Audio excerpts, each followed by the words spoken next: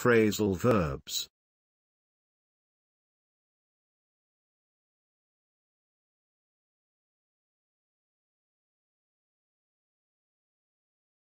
A phrasal verb is a verb followed by a preposition or an adverb. The combination creates a meaning different from the original verb alone.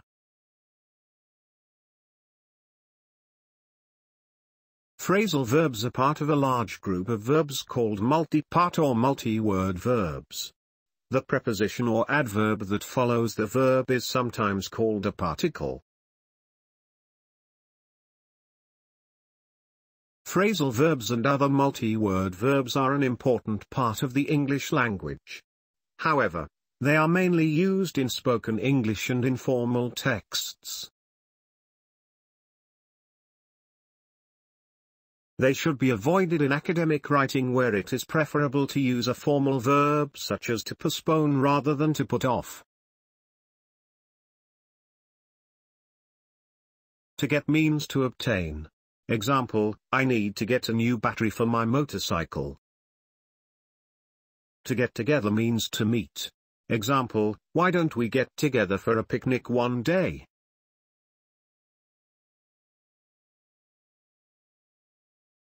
Phrasal verbs can be either transitive or intransitive. These phrasal verbs need an object in order to be used. For example, I made up an excuse about the computer. Excuse is the object of the verb.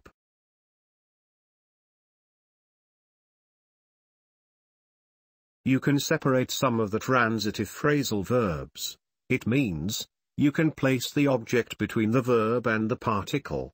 For example, I looked the word up in the dictionary. Phrasal verbs and other multi-word verbs are an important part of the English language. However, they are mainly used in spoken English and informal.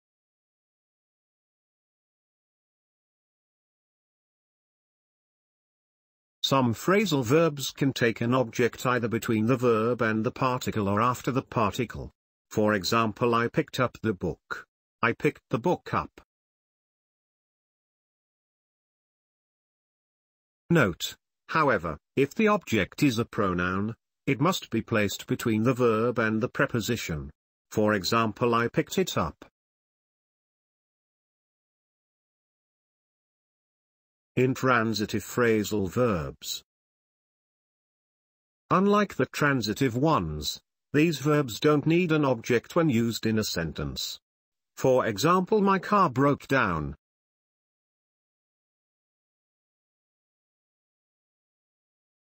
Best regards, by Mr. Walid Hasham.